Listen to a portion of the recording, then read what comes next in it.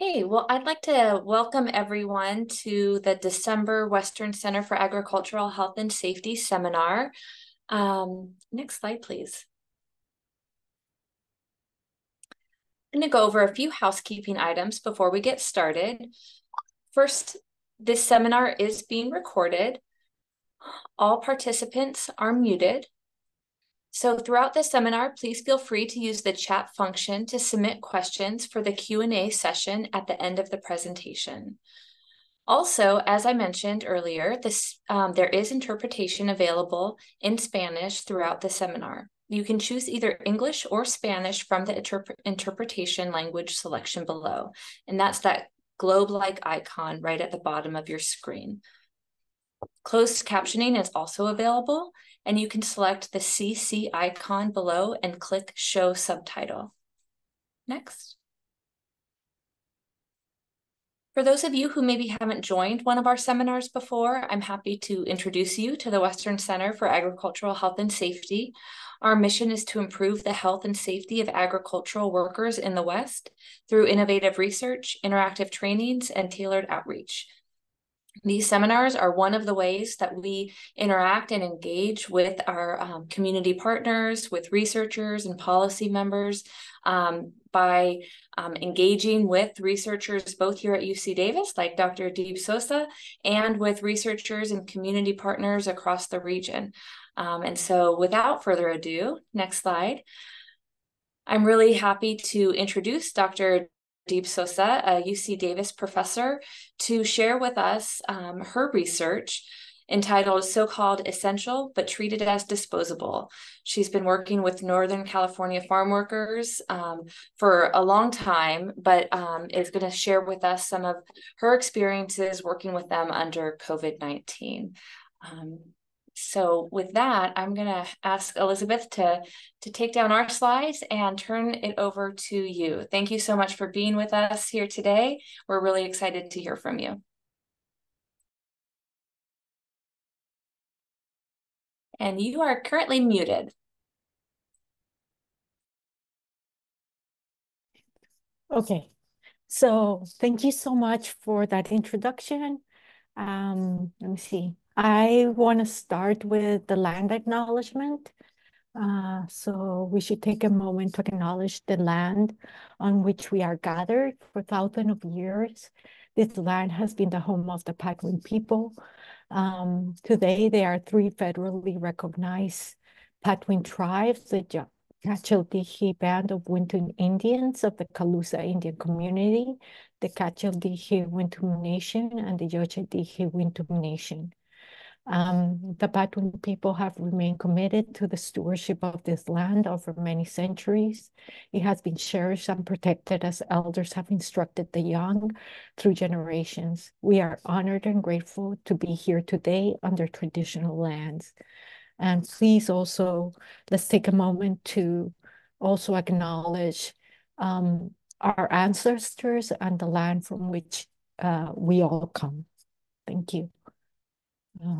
See.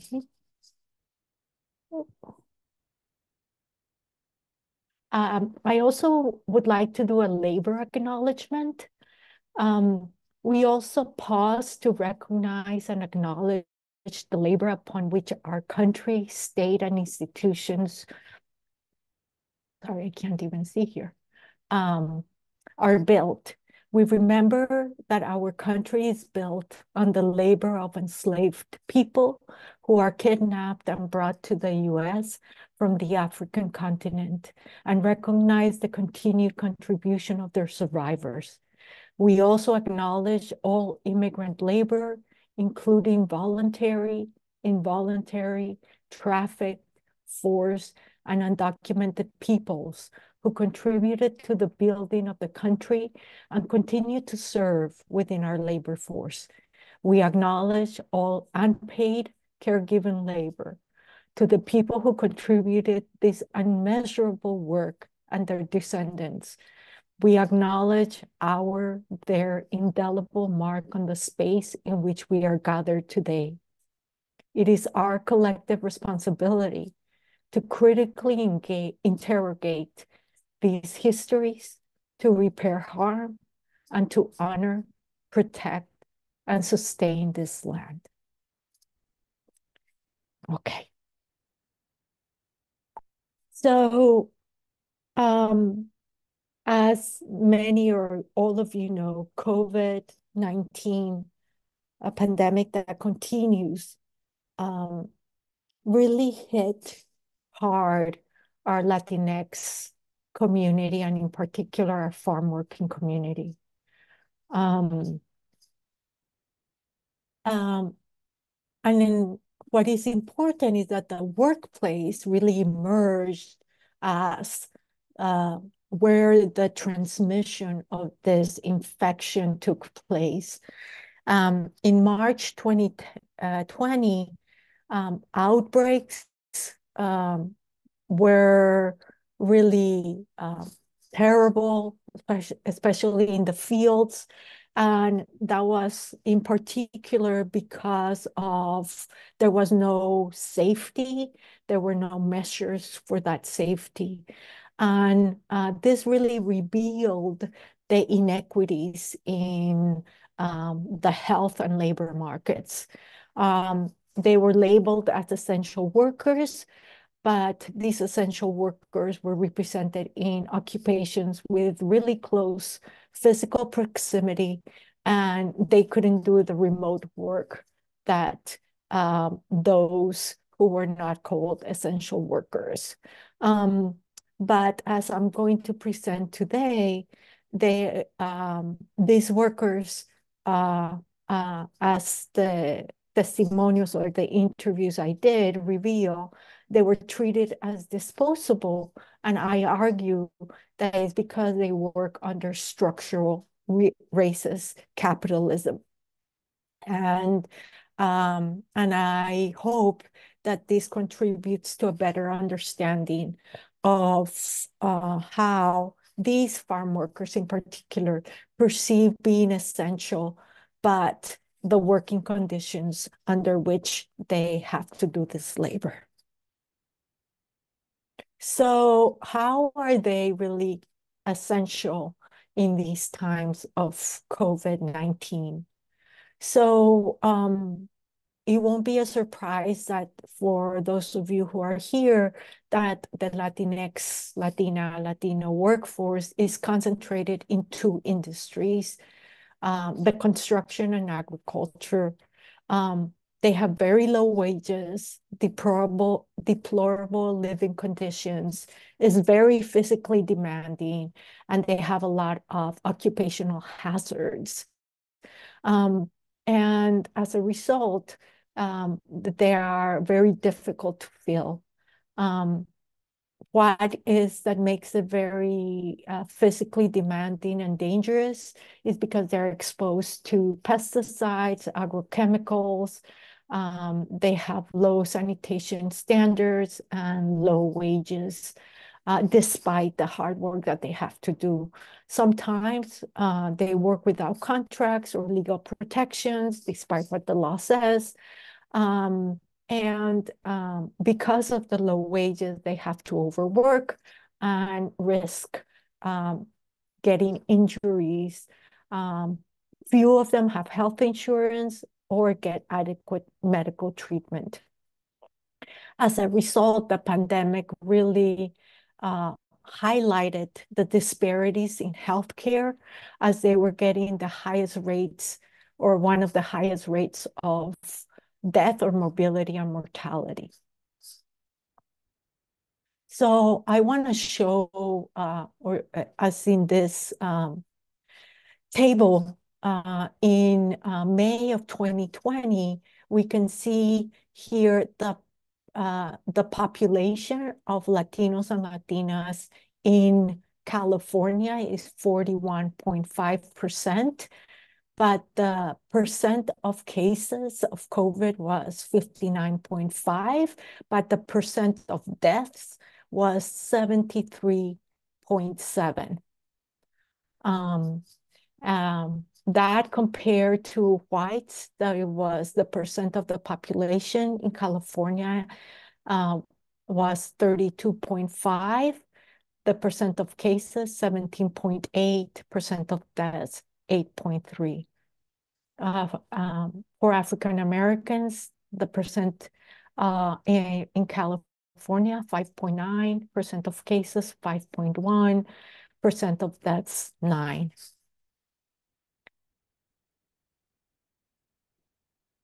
As of January of the following year, we can see, again, percent of California population for Latinos, Latinx, 41.5%, of cases of COVID, 57.6%, of deaths, 17.6%, African Americans, still percent of California population, 5.9%, of cases, 3.7%, but the percent of deaths, 6.5%.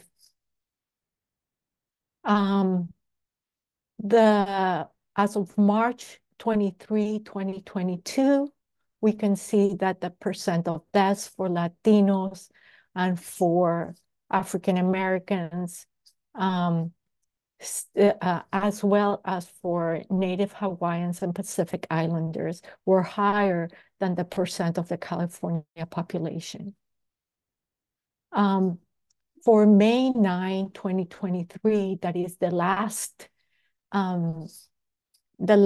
date being recorded, we can see that the percent for Latinos, for African American, and for Native Hawaiian is still higher than the percent of their population. So I am arguing that because we are in a society that is ruled by structural racist capitalism, that we see that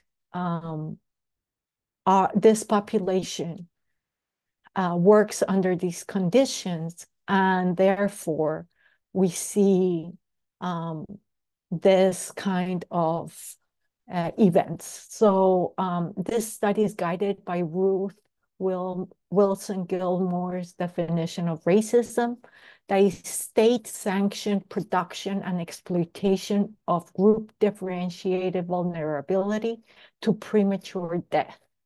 So Latinos, Latinas face capitalist and racist systems that continue to devalue and harm their lives.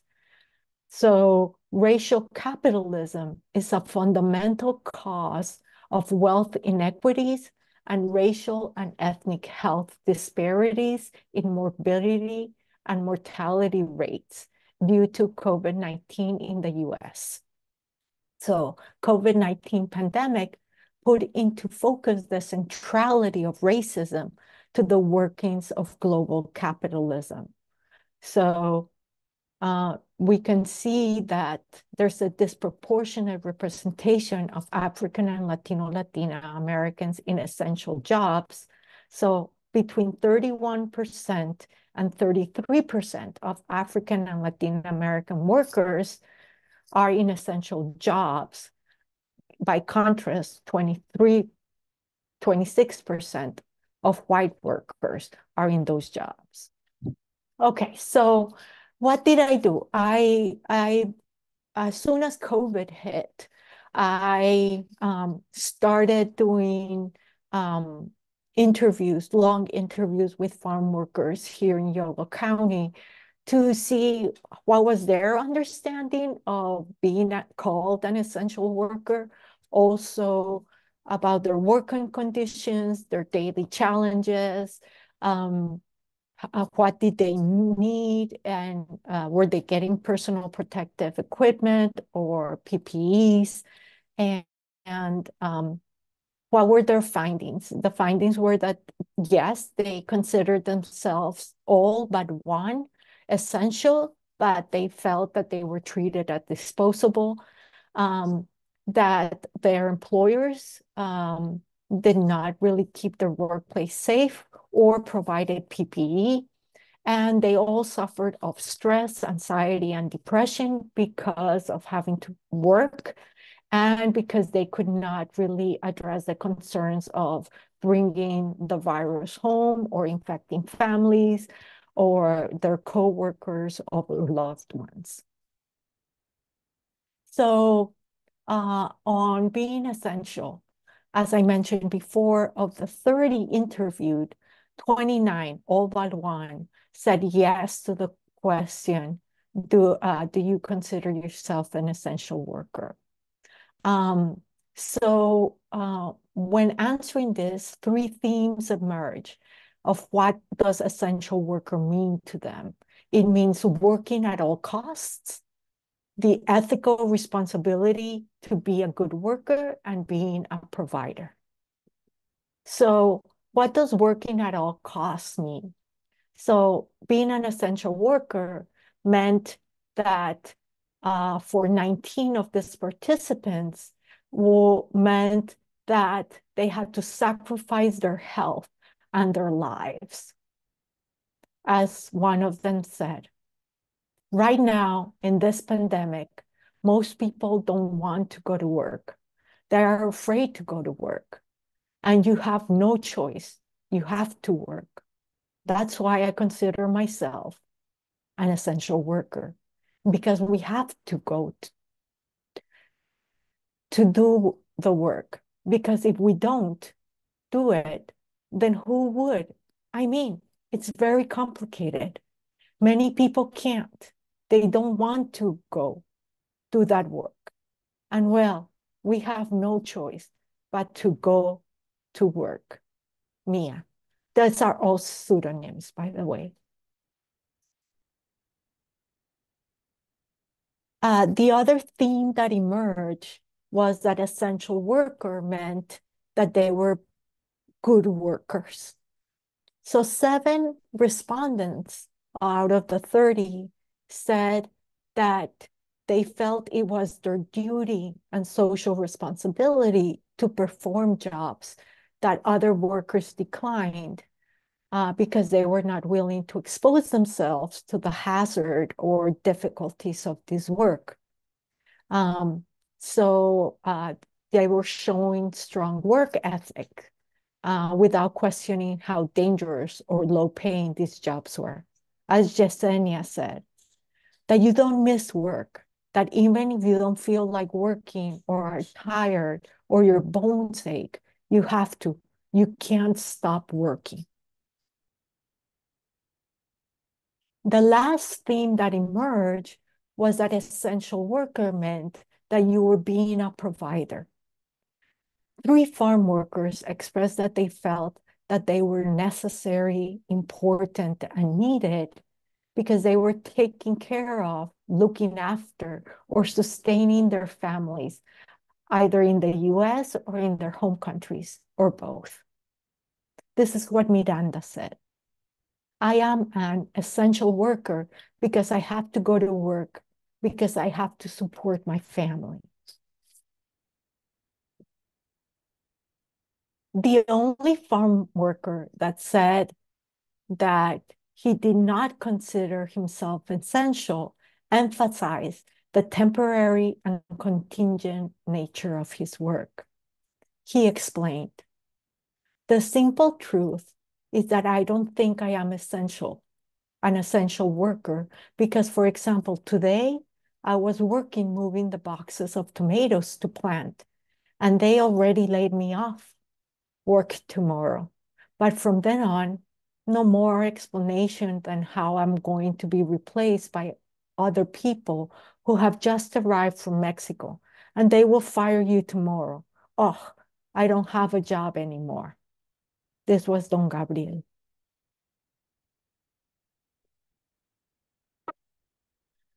All 30 workers mentioned the lack of protective gear and how they felt that their workplace wasn't safe.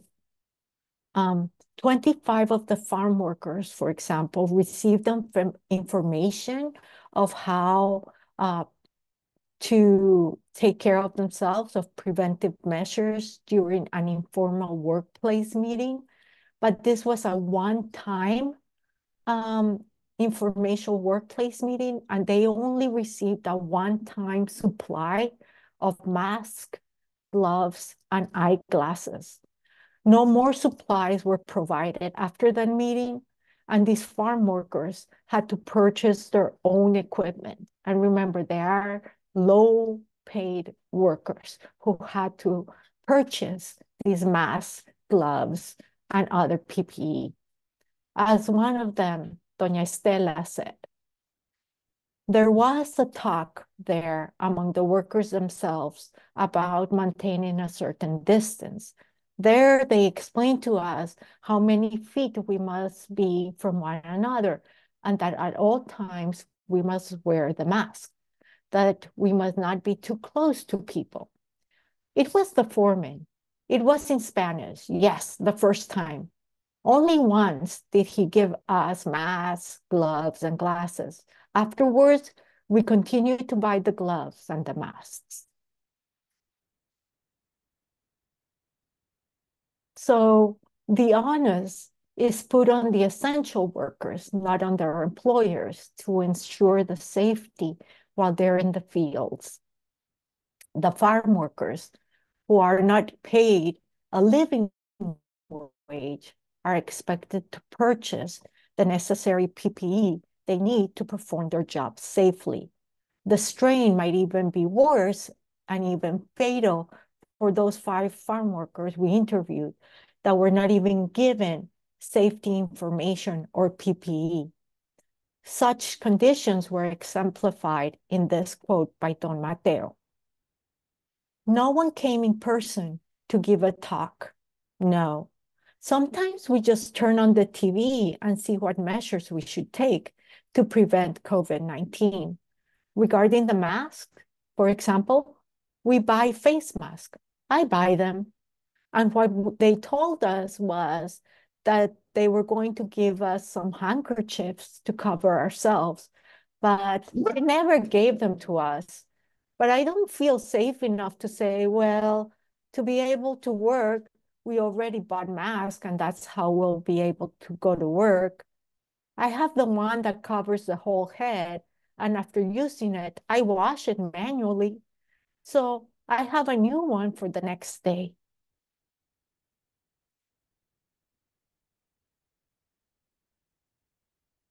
All 30 farm workers really reported feeling stressed and anxious as a result of the difficulties they and their families were experiencing dealing with the global pandemic that included wage losses, getting sick, and self-isolation. This is reflected in the quote by Doña Constanza. I don't sleep. I don't even sleep anymore, really.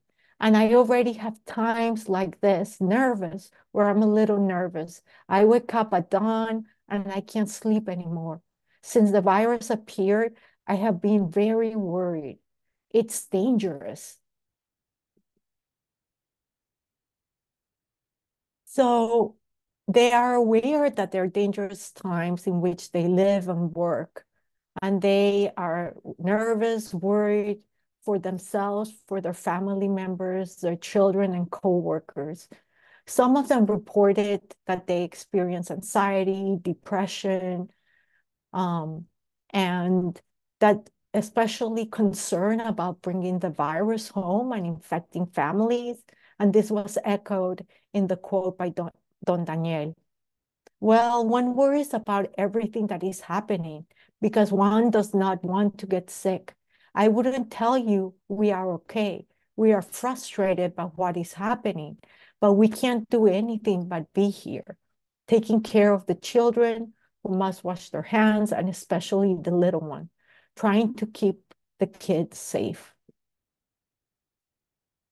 So in conclusion, I think the quotes and the stories by these 30 farm workers really reveals how capitalism, that is the wanting to gain profit, structures their lives. They work in an industry really driven by that.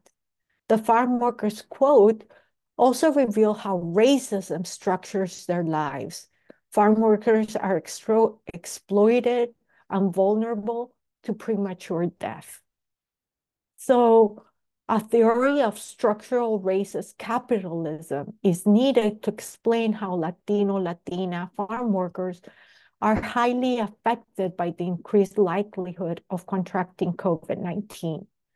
And it is detrimental and potentially lethal. As Powell and Faden argued, the concentration of racially minoritized workers and immigrant workers in a precarious occupation magnify the risk of injustice and thus the peril of poor health outcomes. The utmost precariousness of farm workers is a direct consequence of racialized laws that have been denied basic labor protections to farm workers. So all of the participants, for example, were hired by contractors and were not paid overtime.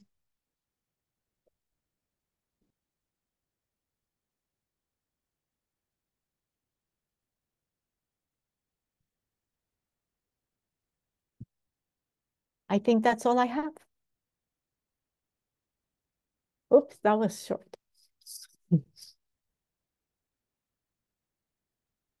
Thank you so much. I feel taken back to 2022. And I'm guessing that many people here have some of those same sensations to the uncertainty and the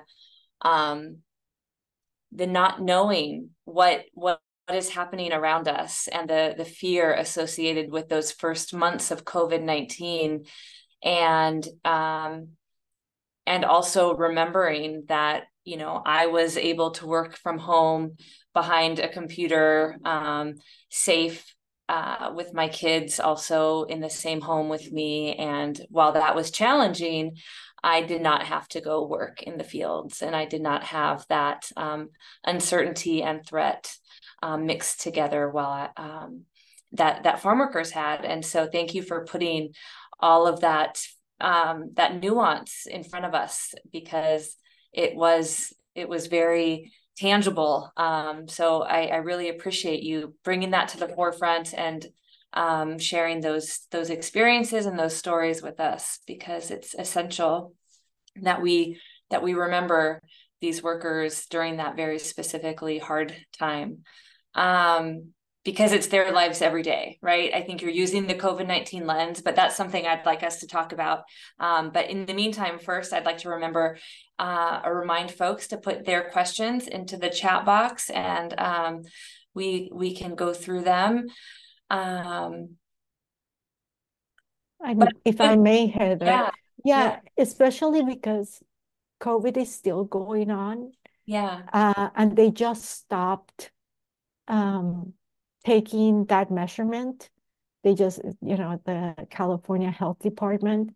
But as we saw in the last one, still Latinos, Latinas, and some BIPOC communities are still disproportionately represented in COVID-19 deaths. That's And right. so it's still going on. Many people are still dying every day of COVID, and working conditions still haven't been improved for many essential workers. And so I think it's still vital for us to be advocating for essential workers, for low-wage workers in many industries, because for many, the pandemic is still something that is impacting their lives. Um, and um, and for many communities, they're very at risk because of compounding health conditions, because they haven't had um, good health care, good insurance. And so the risk is because they are immunocompromised, because they have diabetes, because they haven't had good nutrition. So that's why those comorbidities and make them more susceptible. That's why I wanted to add. Yeah, no, I appreciate that. And so it does your framework for discussing these, for analyzing your interviews and your data, it seems that it holds outside of the COVID specific experience. My sense is that all, the structural racism, the capitalism, et cetera, that seems like those, you know, COVID exacerbated what's happening and it highlighted it and so forth. But the situation that you're the case that you're making seems to stand, in your framework without COVID as well. The argument you're making, is that a fair statement to make? I think it is a fair statement, unfortunately. Yes. Yeah. So Dr. Pinkerton, the director of our center, poses the question about whether you have the sense that workers are getting more training now. So your interviews happened early on in the pandemic and we're at a different stage now, though it is still ongoing. What's your sense of the training and resources farm workers are getting? So it depends of training for what. So if it's for COVID, um, my understanding is that they are not doing it anymore because for many, COVID is a thing of the past. And they believe that if you were already vaccinated once or twice, then you're kind of quote unquote immune. And so few people have gotten vaccinated more than once or twice. They're not getting the boosters or not even getting the flu um, vaccine. And so, I was just in a meeting with local farm workers on Sunday. We had a meeting with 20. Um, and again, the idea is that they are not getting that kind of training. They still use for pesticide training old DVD, one in which the contractor puts that DVD and walks out. They haven't even really updated it. So I think that the idea is what kind of guidance they assume that by them looking at that training is enough, assuming that everybody understands and will understand what is presented. But if you're like me, I watch a video and I have questions, but if nobody is there to answer and make sure that I really understood it, all of the terms, do you really get it? Um, I often don't. And so I think you can learn it when there's dialogue, when you get that back and forth. And not all of the farm workers have finished even primary school. And so can we, we're different kinds of learners. Some of us are visual, some of us are auditory. And so I think that we need to make sure that all of the training and guidance is adjusted for all of that. Um, yeah. Yeah, it is a challenge. I will sort of plug and mention that we have the opportunity to be working with the state on the COVID-19 workplace outreach program. And so the state has put a lot of resources over the last few years into funding community-based organizations across the state to do outreach and training, both in statewide. And so there are some organizations in Yolo County, Solano County, who are doing work on the ground. The challenge is there's so many more low-wage, vulnerable workers in communities than can easily be reached. But to speak to the workers that you were just recently communicating with, we would love to partner. Us at UC Davis, the Western Center would love to partner and trying to reach them with better training, right? Because there's absolutely a DVD that has no interaction, that's probably 20 years old, is not how people learn. And there's so much room for improvement. And so it's connecting with people who are from your community and speak the language and can use real practical and tangible examples that are, and then can learn back from the experts who are doing the work. And that's what I think so rarely is happening, is the listening from to the workers about their experiences, and taking that feedback and integrating it into future trainings and future practices. So thank you for sharing your input from the farm workers, because it's never good to hear that that's still the way it's happening, but it's not unfortunately a surprise.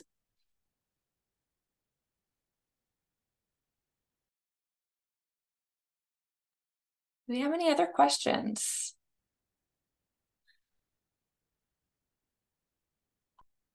I would love to hear, if you don't mind, Natalia, about ongoing and other research projects that you might have with the farm worker community, whether still on COVID or other topics that are relevant to the farm workers in our communities, because you are so deeply ingrained, and it's so valuable to those of us who care passionately about farm workers. Thank you. So I think one of the things that I'm very surprised that the Department of Health, California Department of Health, is not tracking any more COVID cases. So that's one thing that I'm on alert. So one of the things that we have been looking at is the impact of COVID, of just in general, pesticides and other things on lung health. And so at the behest of the community, they came and said, everybody's talking about how all this affects our lungs, even fire and COVID, but we have never learned what our lung health is. And so one student, and then I followed up because she graduated, we started doing spirometer tests monthly. That is basically where farm workers get to breathe in and then exhale. And we followed 10 farm workers, local farm workers, monthly. And so we did it for a year to see how their lung health might change, and if that was impacted by them having diabetes or asthma. And we're hoping to be able to get some funding to do that, a larger study, because I think that is really important to find out and get a better testing. That we borrowed a spirometer, and I think that's one of the things that I would like, the community would like that as well, to learn more about lung health and how it is affected seasonally and with fires and other things. We are also trying to develop programs for the youth. I think that's and making sure that youth have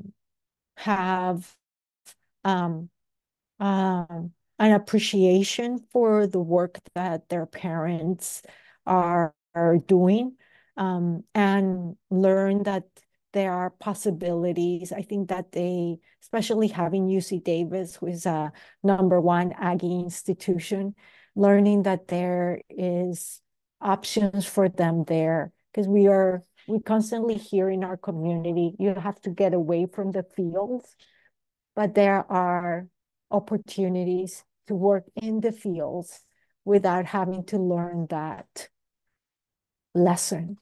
And so how can we take that to our communities and tell them, you can go into the field and be a scholar, be an academic. And so we're trying to get that and teach that to our communities and bring them to UC Davis and bring them into the ag fields. And so that's my hope. So that's part of what we envision.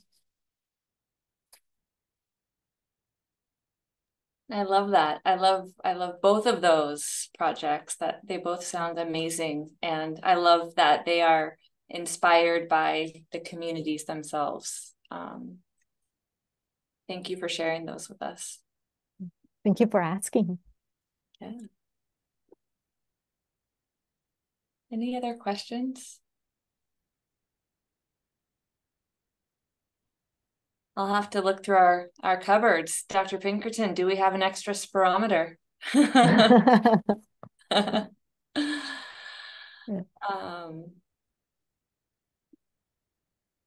Well, I just want to thank first the center. Well, Dr. Pinkerton has his hands raised. Let's see if we can. Let me ask him to go ahead, Kent. You can unmute. Thank you for a wonderful talk. It was really great to hear what you had to say, and it really makes us think very carefully about the disparities that exist that we really need to look at for solutions and ways to correct for that.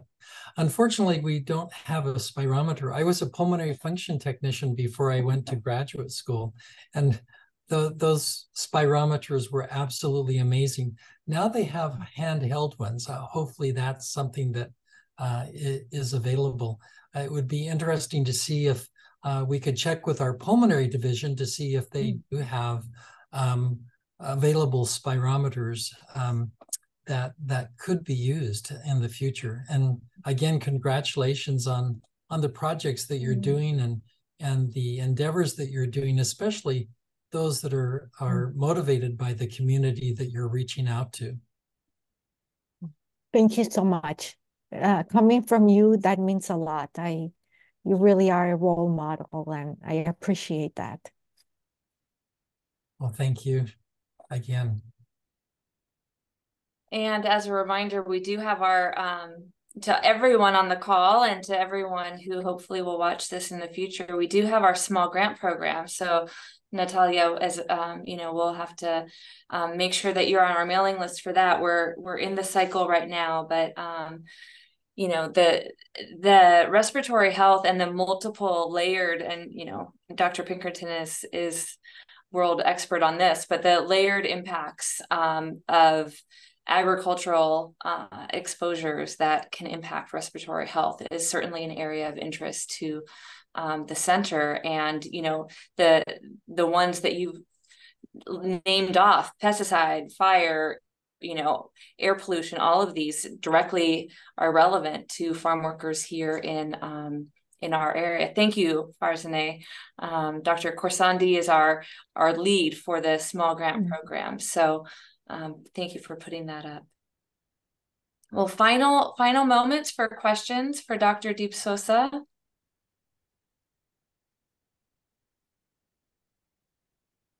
Well, once again, I just really want to thank you for being here. And I hope that this can be the first of ongoing conversations, because I think that so often a lot of the work that our center is doing is outward facing and not necessarily here in Yolo County as often as it is, down in the Central Valley or on the Central Coast. And I know that there's so much amazing work already happening here and we don't want to step on toes, but we would love to partner. And so it would be amazing to join forces and learn more about the work that you're doing here and see where we can collaborate and join and share resources and so forth. It would be my honor. It would be great to collaborate. Wonderful. Especially with Jahi's I know her, so I sent her your way, so that's great. Yes. Thank you. You're welcome. Yes, please. I'm always, I always feel so fortunate when amazing students and graduates come from your department and others. Perfect. That's great. It's a Wonderful. Well, win-win. it sure is. Well, I want to thank everyone for joining us today. We are not going to have a January seminar. So the next seminar we have will be the first Monday of February. Have a wonderful winter break and Happy New Year. And we will see you in 2024. Happy holidays, everybody. Bye. Thank you. Bye. Thank you.